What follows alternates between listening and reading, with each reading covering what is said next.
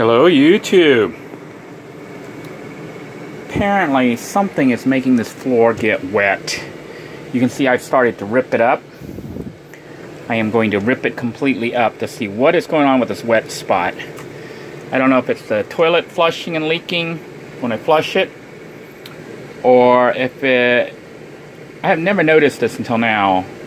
I don't know if you can hear the noise, but the AC is blowing.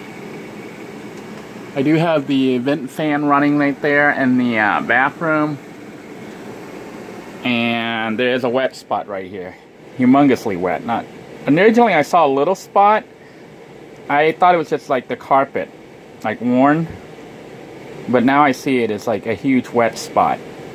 So I am going to rip up this entire carpet here and get to the wood and try to figure out where the leak is coming from, because this is obviously going to ruin everything and make the floor get weak if I don't resolve it. So I got pliers that I'm using to just kind of help me pull this out, and I'm getting ready to cut here because I guess the carpet might go underneath the toilet. So trying to pull it might end up pulling the toilet apart.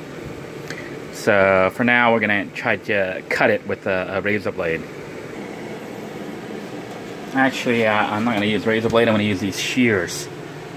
These are metal cutting shears that I bought, but I found that they do a real good job of like cutting, you know, like this, and just slowly cutting along the edge. So I'm going to cut up to the edge and then use the pliers to pull all this out, because it is kind of hard to pull, and I started to pull it and it ripped apart here. So I'm going to cut again, and then I'll slowly cut out the edges.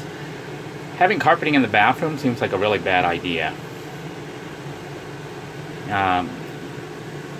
Especially when there's a leak coming from somewhere.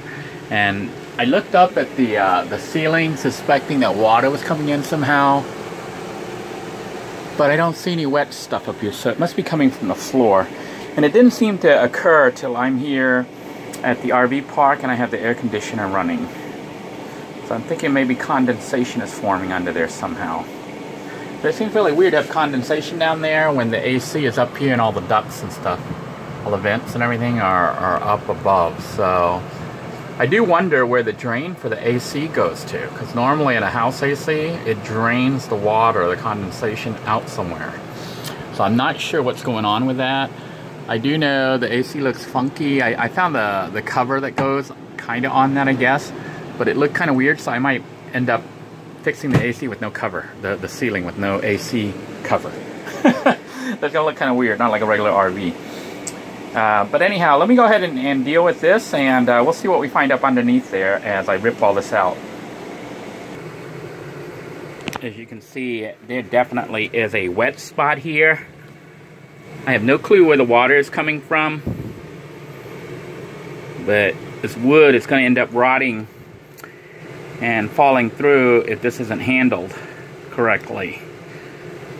It might have been part of the leak. I don't know why it's wet here. It did not rain today and it was dry earlier. It seems... you know what? There may be a leak underneath the wood, because I hooked up the city water.